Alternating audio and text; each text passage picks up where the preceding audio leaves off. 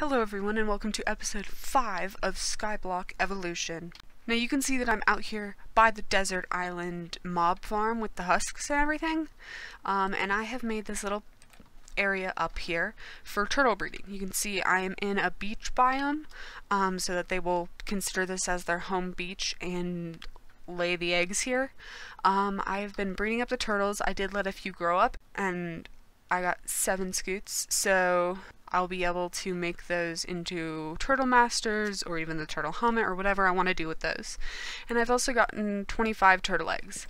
Now the main thing in 1.16 that you're going to need turtle eggs for is pigman farm, because the pigmen try to pathfind to the eggs because they just want to stop on the eggs. So they're trying to pathfind towards them, and that way I can make a little drop shooting area. And yeah, I'm also in range of the husk farm while I'm out there, and so I've gotten a ton more sand and obviously the turtle eggs and all that. So the next thing I'm going to do is this is going to be a primarily Nether episode.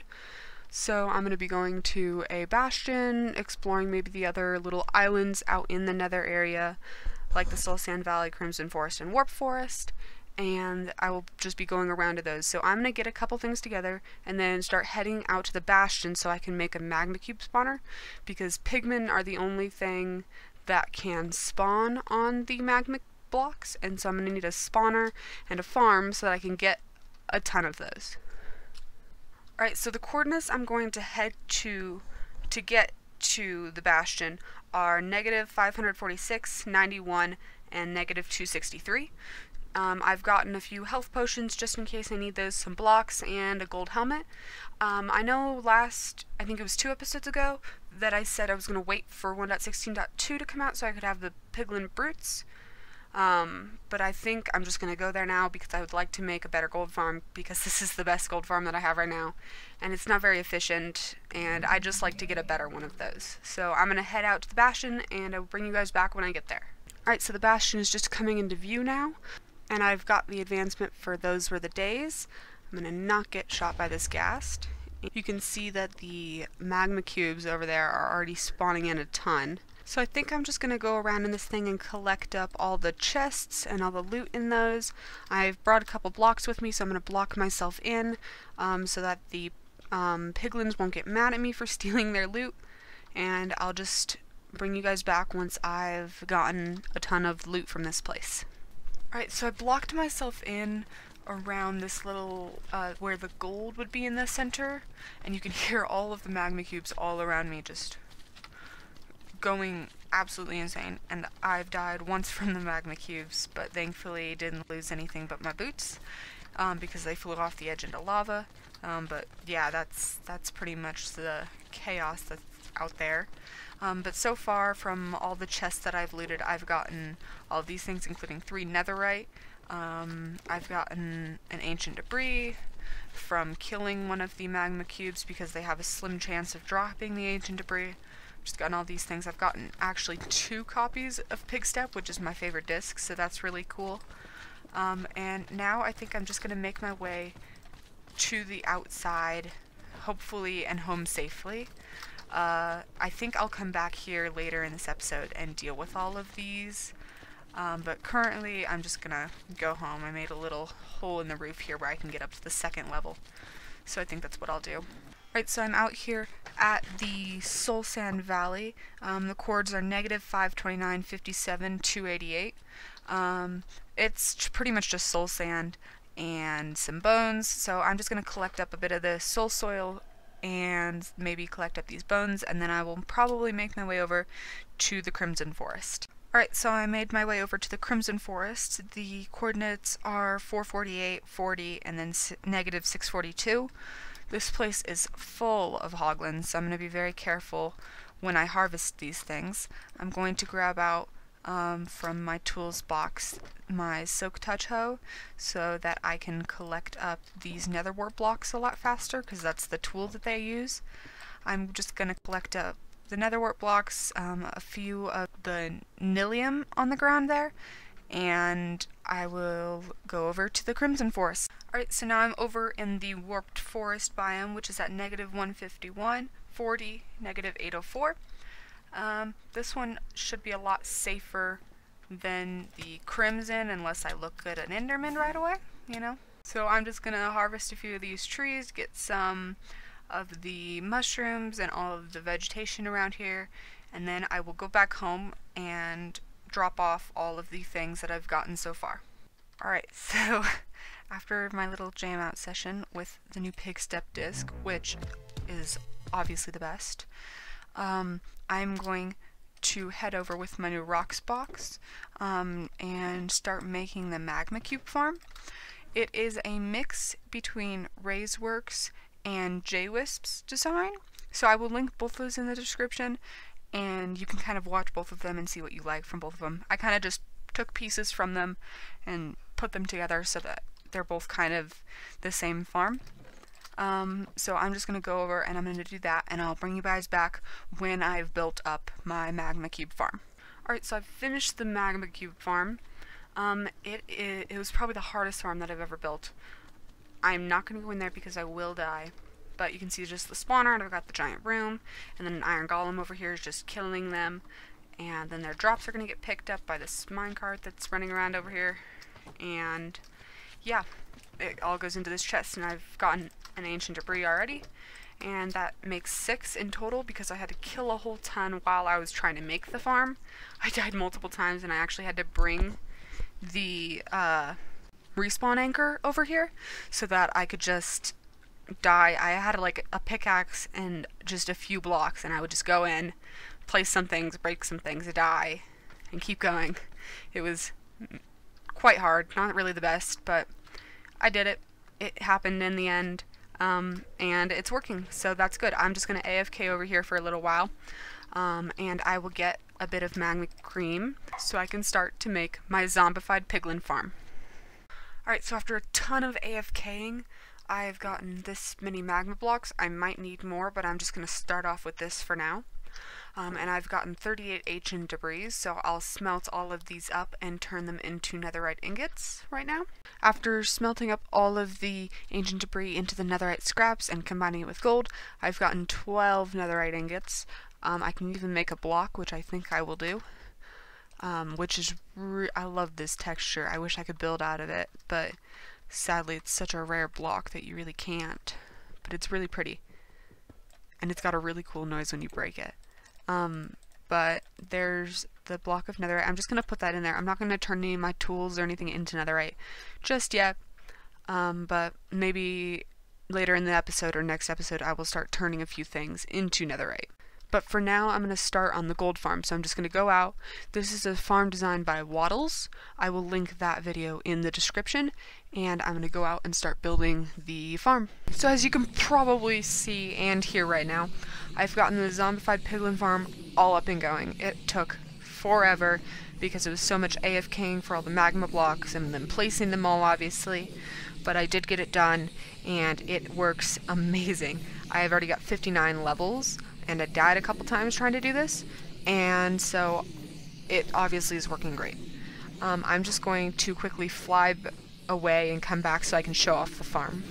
Alright, so flying back in, you can see this thing is huge, so it leaves a lot of spawning space down here. This top row is just to make sure that ghasts do not spawn. And this center area is my standing area. I stand right on that block, and then this weeping vine here is just so that I can get down here to the collection area. I've only been running this farm for a little while, and it's still sorting through all the items that I just got. I was smelting all of the swords that I got down, but I figured that was going to take too long and it just couldn't keep up, and I didn't want to waste all the fuel on that, so I'm just yeeting them into the void pretty much. I've already got 19 pieces of netherrack, which is really good. I've gotten a whole ton of gold nuggets, and a bunch of gold ingots too, and it's still sorting through all of the items that I got, so that's really cool. I might have to stem out the sorting system just so that that goes a little bit faster and we don't end up losing anything because of the 5-minute sorting, but hopefully we will get through all that, and this farm will be great. So I can start on the next farm that I'm going to build, which is going to be the piglin bartering farm. So I wanted to build the gold farm so I could barter with the piglins. It's just going to be a huge trail of things. You can see it's throwing the swords out right now as it's getting them. And I'm going to probably build that right back here. So I'm going to start building up the piglin bartering farm, and I will get back once I have done that. Alright, so since the last cut, I've done a ton of things, mainly around the piglin farm and the zombified piglin farm. So I'm just going to fly away and come back really fast so that I can get all of the zombified piglins despawned. And there we go, so now they aren't aggroed at me. So I've changed this a little bit. This thing is pretty much the same. But then if we go down below, you can see I've gotten this set up. Now, they're still aggro at me. Right, so they're not aggroed at me anymore. And if I just go down below, after I collect all this XP, if I can just go down here, you can see that I have made a few changes. So this now spits out all the items just so that they can get sorted a little bit better and they don't get like a backlog of everything. So it'll just come through here just like I had up there with the sorting system and everything. So I've got all of these things, I've got a piece of netherrack in there already, and all of that set up.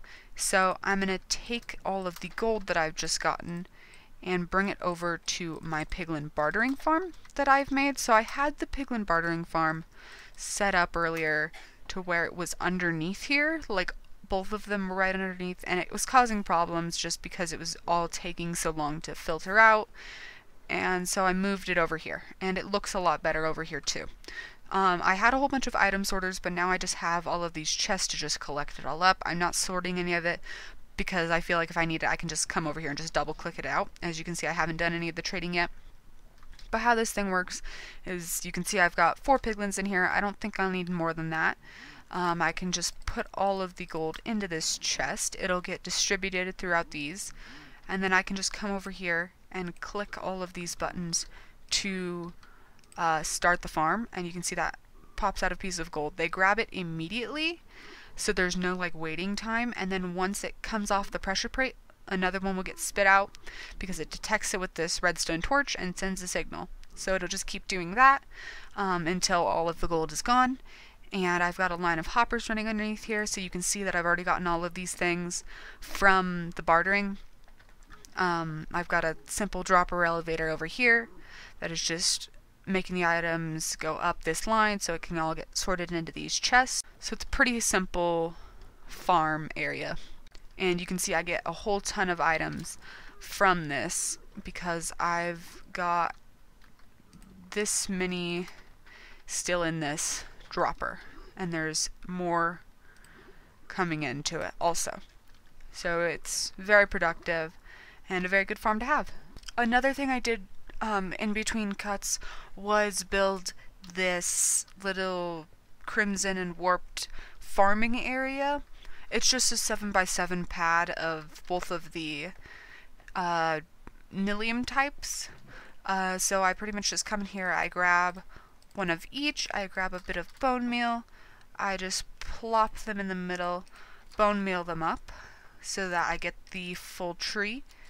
Then I just fly over top of them and I break them all down, collect up all the stuff, and put it all back in this chest when I'm done.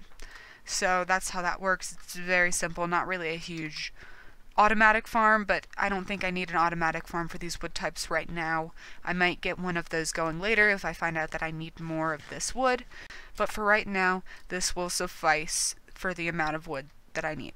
Alright, so I think the next thing I'm going to do is make myself a storage system down at the bottom of the world. Because I'd like to have everything down there and just be close together so I have easy access to everything. So I think I'm going to put it right there because I've got a nice space for it. So I'm just going to make up the storage system. I have a design thought out that I'm going to do for it.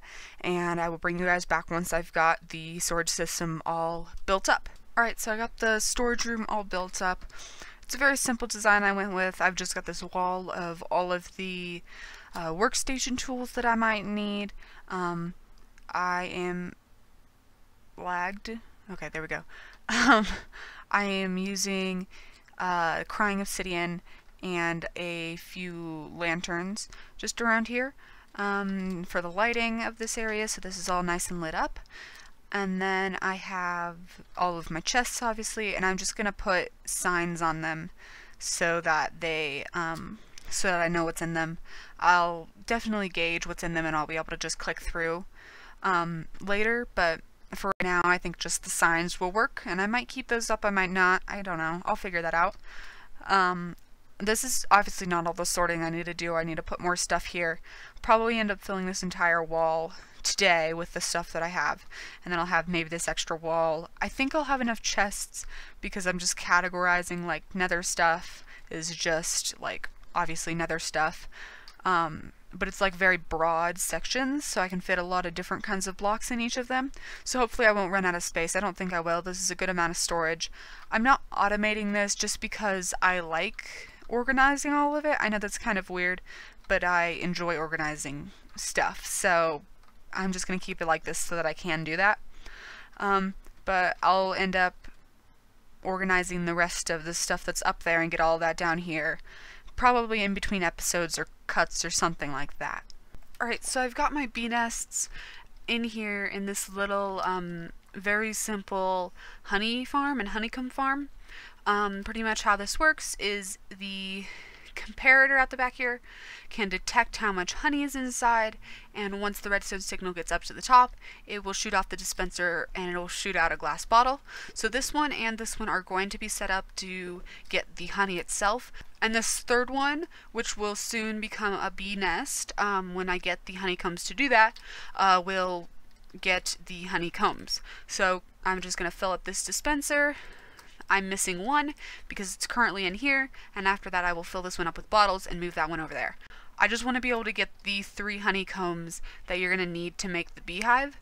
All of these are filled up to the max, so they all have 3 bees in them, which is an advancement in the farmer tab, which is move a bee nest with 3 bees inside using silk touch, which is what I did.